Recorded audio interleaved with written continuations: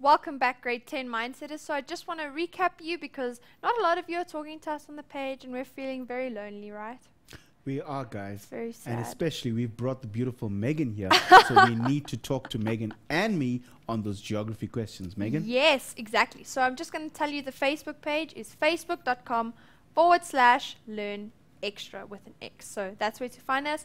And don't forget the challenge question that we put in the beginning, and I'm still trying to figure out the answer. So back to you, Kamalan. Go. Now, come on, guys. You can't let Megan answer that question alone. You've got to try as well. So as we've indicated from previous shows and just before the break, today we'll be working on a full-on calculation for the magnetic bearing. Now, get ready, follow each step, and make sure you write these steps down because that's the best way to ensure that you remember crucial aspects that you need to extract from the map. Let's go forward. So my question today is as follows, and let's get our pink ready. Calculate the magnetic bearing of trig beacon 44, which is in block E7, from trig beacon 151, which is in block D5 for the present here. Very crucial information. In fact, I'm going to circle that in green so that you remember that when we calculating the magnetic bearing, the question is always going to determine the amount of information that you need to include. Present year, meaning this year, which is 2014, becomes crucial in our calculation. Let's go forward, and we've extracted marginal information from the map. Let's look at this information.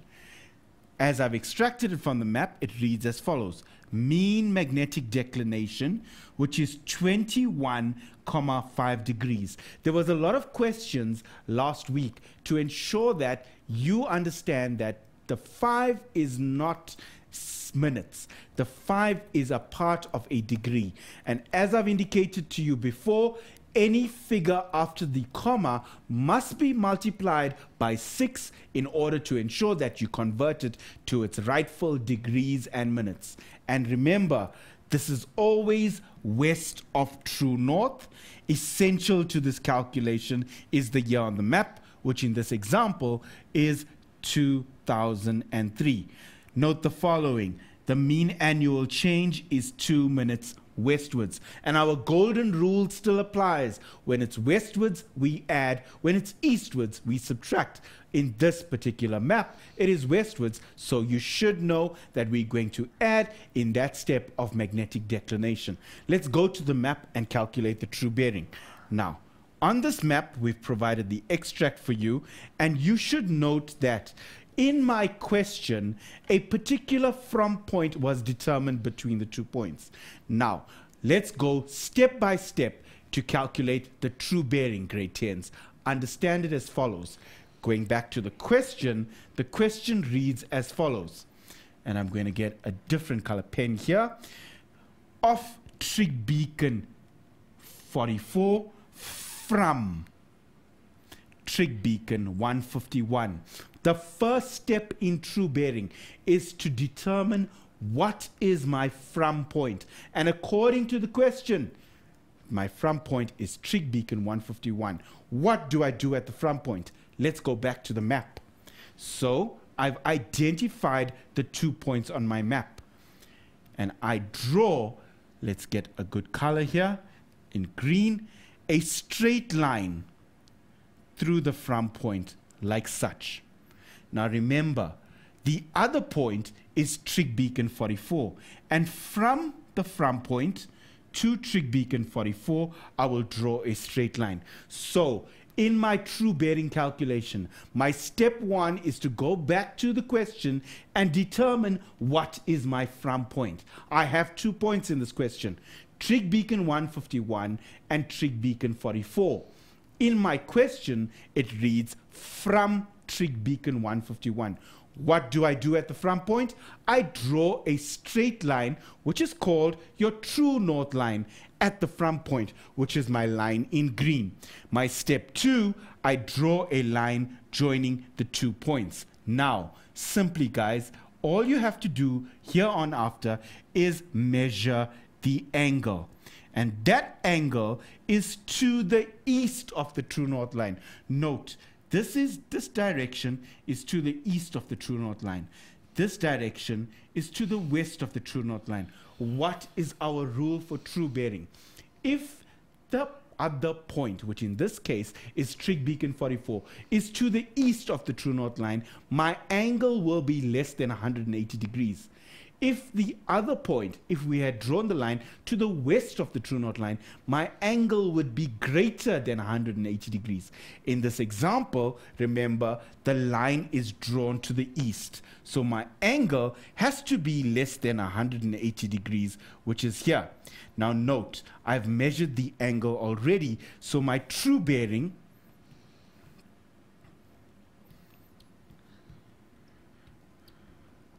is equal to 135 degrees, and my direction of that true bearing is southeast. And this would afford you 2 marks, one for the angle and one for the direction. Remember, step 1, determine which is your from point, which in this case is my trig beacon 151.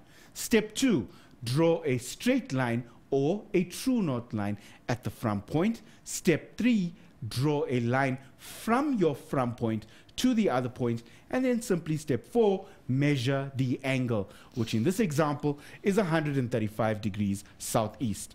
Now for the magnetic declination. And I'm going to write this out in green for you. Magnetic declination. Now, follow the following steps and you will get an accurate answer. My first step is the number of years. When I think about my question, guys, remember the question read, calculate the magnetic bearing for the present year. And our year, I hope you're all in this year, is 2014. And what was the year on the map? 2003. So to calculate the number of years, I take the present year, which is 2014, and subtract it from the year on the map, which is 2003. When subtracted, my answer is 11 years. And this is the difference in years on the map. Let's go further. Now, once I've established my number of years, I can calculate the total change on the map. And to do this, I take my number of years, which is 11 years, and multiply it by the mean annual change. Let's go back to check that information on the map. And in this case, remember, it was 2 minutes westwards. So let's go back to our answer. 11 years times 2 minutes. And this would give us an answer of 22 minutes. And now, guys, I've always indicated this to you, and I'm going to repeat it. Whenever I'm calculating the total change, you've got to ask yourself, how many times does 60 go into my years per minute? In this example, we've got 22 years per minute. How many times does 60 go into 22?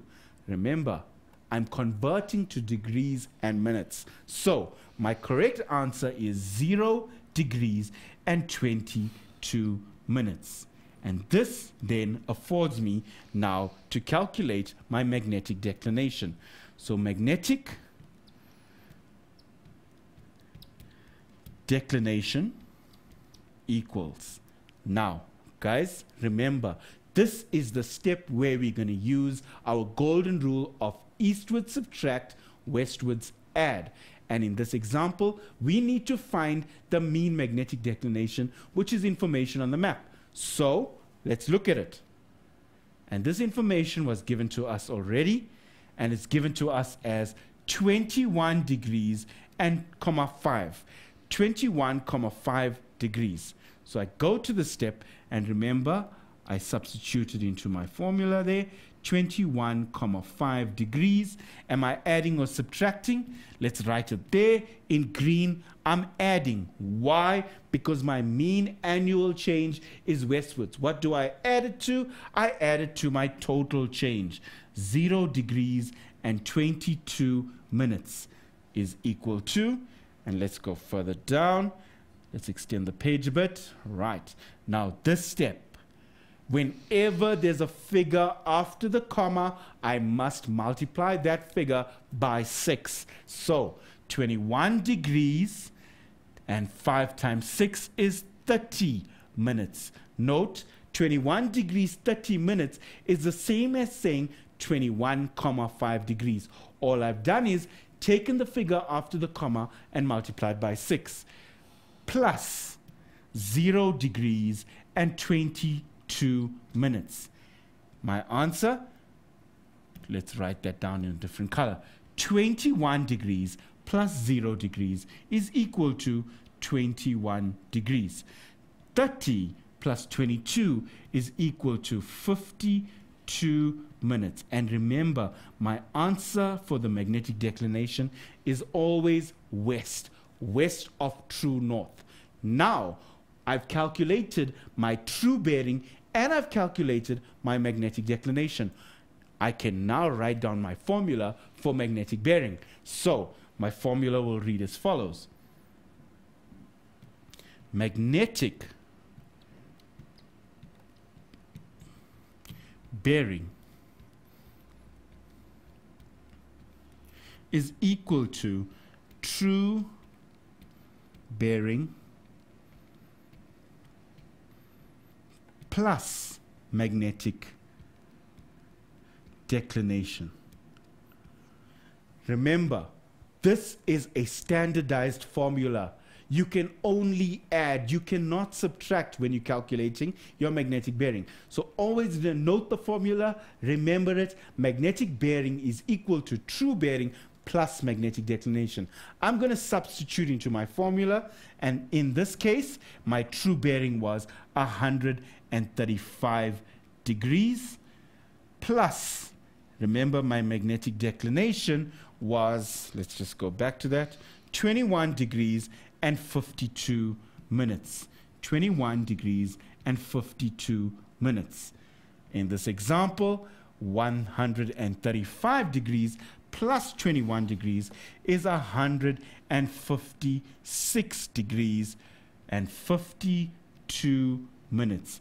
And guys, this is how I calculate my magnetic bearing. Let's go on to the next one. The next one is a simple one on rough cross sections. Now remember, in grade 10, you will not be asked to draw an accurate cross section. Your task is always to draw a rough cross section.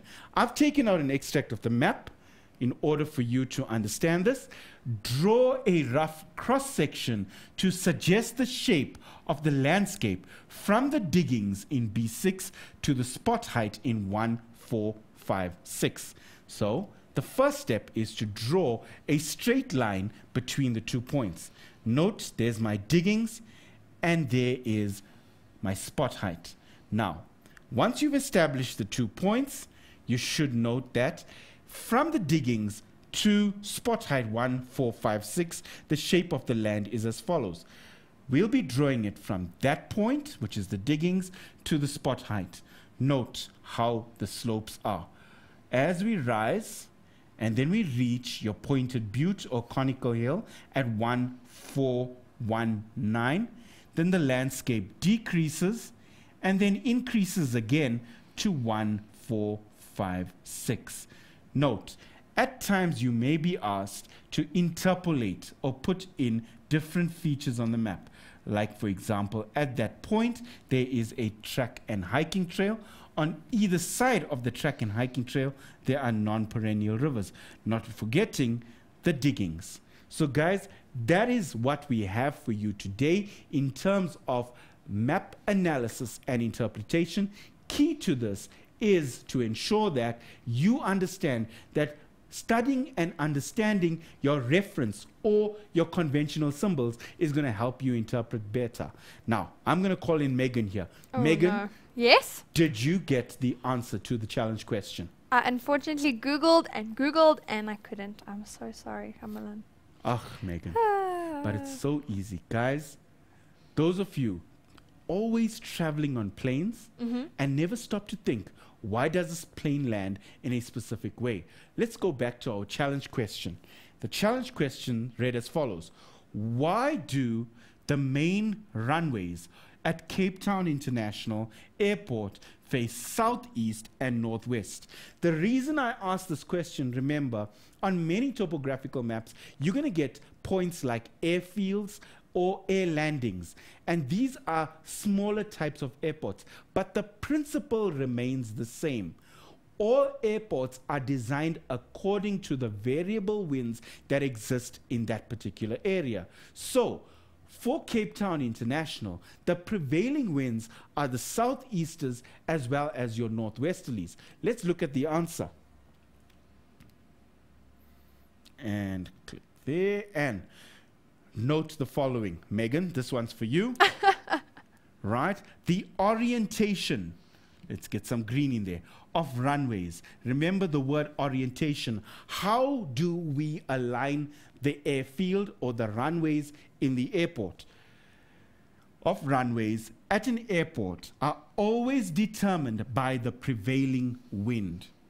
An aeroplane or an aircraft takes off and lands into the wind.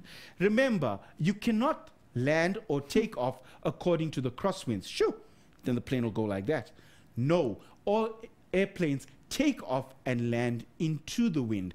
And generally, the nature of airports are such that the winds are generally occurring in the same direction. So, for Cape Townians and your Cape Town International Airport, the prevailing winds are always your southeasters as well as your northwesterlies. The most common winds in this area are the southeasters and the northwesterlies. And with that, guys, that comes to the end of the show. But before I hand over to Megan, good luck for your exams, and we hope to see you next year in grade 11 and then for the grade 12 shows. All the best, guys. Good luck for your exam. Megan, it's up Thank to you, you. Kamalan. Awesome. Thank you, grade 10s. It's been a fantastic show. I know it's wet and rainy unless it's shiny there by you, but I just want to say thank you to Macmillan for proudly sponsoring our great geography show and also endorsed by the Department of Basic Education. So thank you very much. It's been fantastic being with you again. Good luck and all the best for your exams. We're holding thumbs for you. I know we are, and I hope that you have a fantastic evening. Lots of love from me to you. Cheers, guys. Bye.